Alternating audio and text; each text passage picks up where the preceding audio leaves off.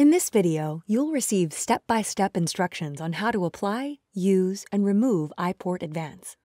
Let's go over the main parts of iPort Advance. The insertion device holds the introducer needle. The iPort Advance includes a soft cannula and adhesive that keeps the injection port in place. Begin by washing your hands thoroughly with soap and water. Find an application site that works for you.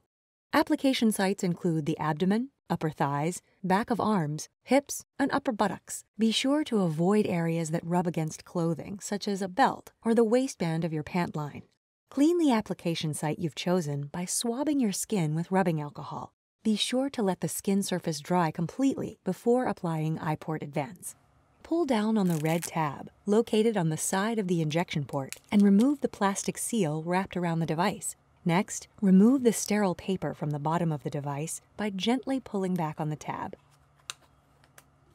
Turn the device over and locate the 3 raised marks on either side of the lid.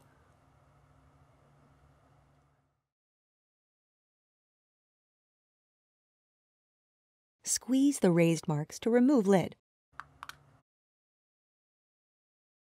Next, remove the paper backing from the adhesive pad of iPort Advance by gently pulling up on the white tab. Remove the needle guard by gently twisting to loosen it and pulling it off. Turn the insertion device over, and with the insertion needle facing away from you, hold the lined ridges located on either side of the device. With the other hand, pull on the center of the insertion device until you hear it click. You are now ready to apply the device. To apply, hold the insertion device against your skin over the site you have prepared. Locate the round indentations on either side of the device. Once your fingers are in position, squeeze simultaneously to insert the injection port.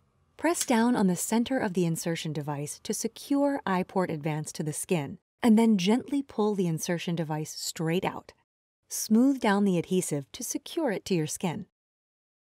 To discard the insertion device, replace the plastic lid and dispose of it in your sharps container.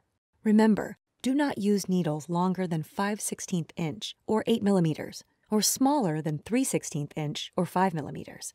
Also, do not use needles thicker than 28 gauge. Swab the septum or top of iPort Advance.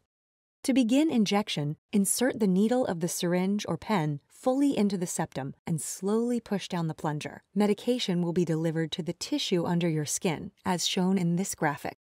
If you are using a pen, refer to the manufacturer of your medication to determine how long to wait to administer your medication. Hold iPort Advance down with your free hand and slowly remove the syringe or pen. For individuals with diabetes that require both long-acting and rapid-acting insulin, it is suggested to inject the rapid-acting insulin first, wait 60 minutes, and then inject the long-acting insulin. You can wear iPort Advance for up to 72 hours before changing injection sites, and you can continue participating in all normal daily activities, such as bathing, sleeping, and exercising.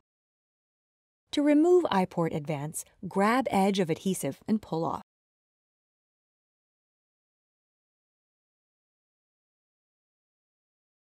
For more information, please review the user guide.